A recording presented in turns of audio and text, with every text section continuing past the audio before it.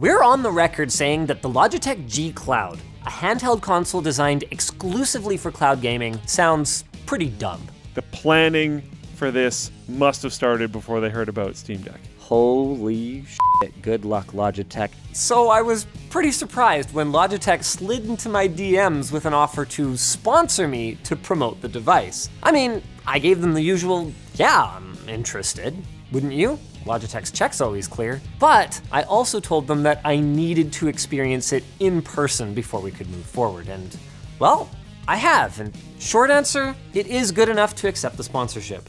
Long answer, we didn't accept the sponsorship, which is why this video is brought to you by some other sponsor, like PDQ. PDQ makes device management simple, secure, and pretty darn quick. So don't wait. Start automating your patch management and software deployment processes with PDQ Deploy and Inventory. Start your free trial now at pdq.com/LTT. Logitech pegged me completely wrong here. I don't hate cloud gaming, and I especially don't hate handheld cloud gaming. I mean, I was probably the single biggest advocate for the original NVIDIA Shield outside of NVIDIA, and its entire shtick was that you could use it to play Android games, but it was at its best when you were streaming AAA games over Wi-Fi from your desktop gaming rig.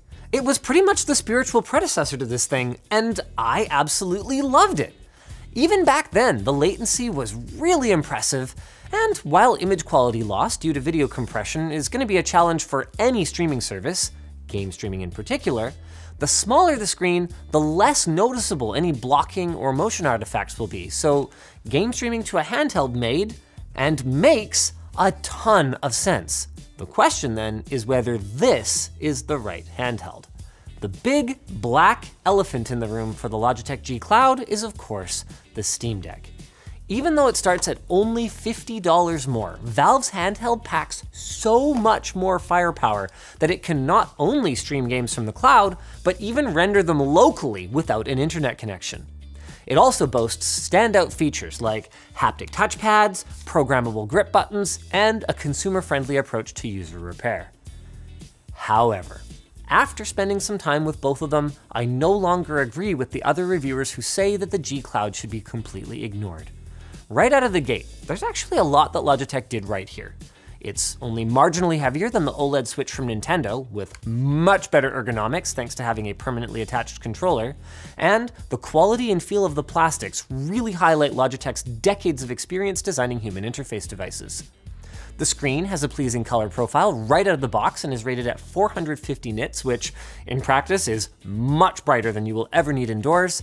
And I was also pleased to find things that I used to take for granted but no longer do, like a 3.5mm headphone jack next to the bottom mounted USB-C charging port, and a microSD expansion slot at the top next to the power switch and volume rocker. Navigating the initial setup wizard then gave me a lot of confidence in the buttons and the joysticks, until abruptly, my overwhelmingly positive first impressions ended. During setup, I was given an unskippable prompt for Tencent's privacy policy and end-user license agreement.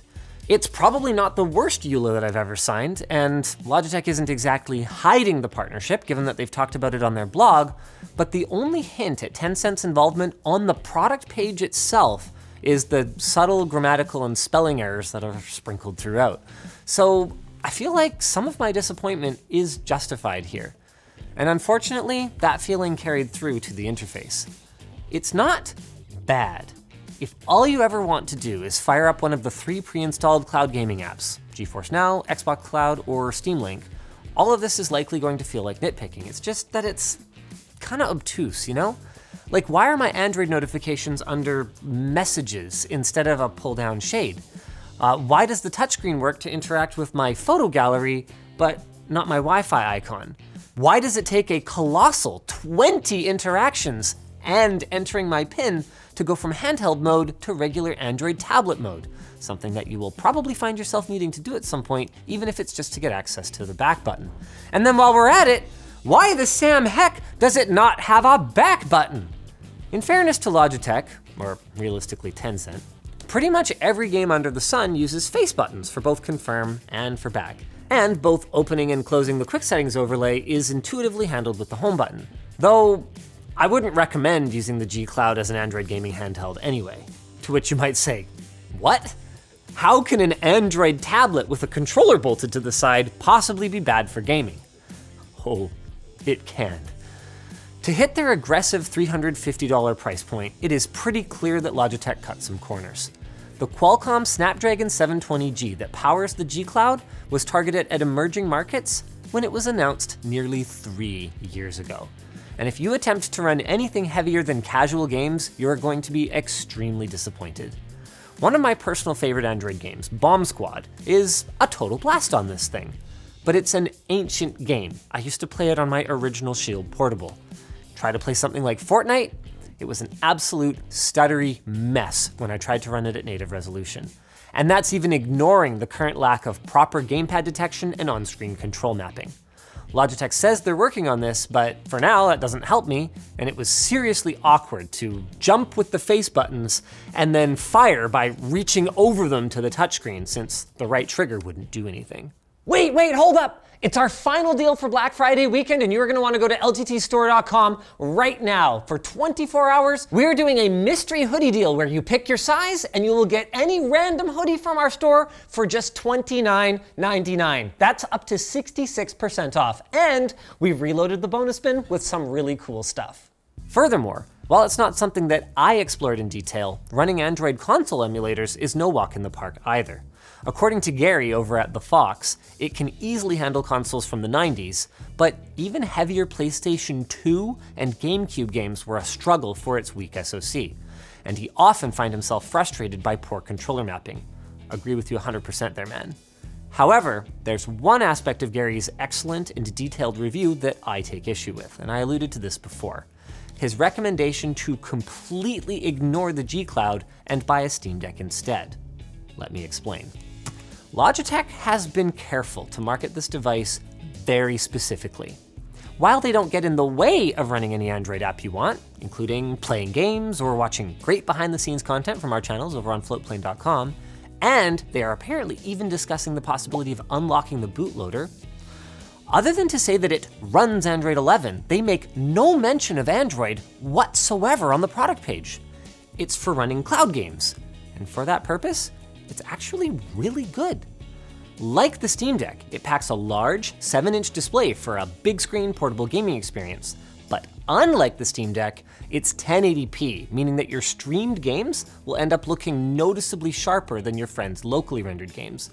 And actually, even streamed games onto the Steam Deck because the screen resolution is so much lower. And because all game rendering is being done remotely, the G Cloud never gets loud or hot. I can't stress enough how much of a difference this makes. I would describe the stereo speakers as pretty darn solid, but by far the best thing about them is that I can actually hear them over the zero other noise that the system is making. It's the kind of quality life difference that might not get captured by a typical review process, which is all about your measurements and your FPSs, but it makes a big difference when you're actually living with the thing. And so does the form factor. I love the Steam Deck as much as anyone. For real, I'm on the record saying things like, it'll revolutionize the console industry and even the broader gaming industry. But part of loving something is being willing to be honest with it, and Steam Deck is kind of cumbersome. The size and weight difference between these two devices is enough that if I had both of them on my bedside table, I know which one that I would grab to lie on the couch and veg, and it wouldn't be the Steam Deck. The last major advantage for the G Cloud is battery life. Logitech advertises 12 hours, and as far as I can tell, they are selling themselves majorly short here. I threw our unit over to the lab, where at a screen brightness of 2, which is plenty bright for indoors, it managed 5.5 to 7.5 hours in Apex Legends Mobile, depending on the frame rate target. So far so, not that impressive. But then we set it up streaming, playing Bravery and Greed on GeForce Now, and we managed a whopping 15 hours of battery life. That is another huge W for the G Cloud that goes beyond just bigger number better and into my battery anxiety just disappears compared to my other handhelds. Of course, that doesn't mean that there's no room for improvement. In what appears to be an effort to make the G Cloud more comfortable for children, they crammed the face buttons so close to the right thumbstick that I accidentally bump it constantly, both in games and in menus. And that isn't even the thumbstick's worst quality. I think Logitech nailed the size of them. They're kind of in between the Nintendo Switch and the full-size sticks on the deck, but I cannot emphasize enough how bad the dead zones are. Whether we're talking racing or shooting games, the absolute last thing that you want to do on a console that already has anywhere from 50 to 100 plus milliseconds of extra input delay is add even more input delay. It's not too bad for all or nothing inputs like in Hollow Knight, but it makes fine adjustments to aim or steering basically impossible if you're attempting anything other than a casual playthrough. I'm waiting to hear from Logitech whether this is something they can fix in software. We'll have the answer either overlaid or in the video description, but if it isn't, I would recommend steering clear of the G Cloud until they've revised the hardware to address it. Which is a real shame because that's my only real game breaker here. Though, of course, there is another elephant in the room, and that's the cost. It's not only designed for use alongside an existing gaming PC or monthly cloud service, both of which cost money, but at the time of writing, the G Cloud itself costs over 8 times as much as strapping a Razer Kishi to your phone. I understand that that's not an apples to apples comparison. Your phone's screen is a lot smaller and the G Cloud is worlds more comfortable, but your phone also doesn't turn into an expensive paperweight if you want to take a break from your monthly subscriptions and use it for something else, making it a much more practical option. Now I've seen people saying, hey, yeah, I love the concept, and if the price was $100, I could totally justify it, but $300 ain't happening.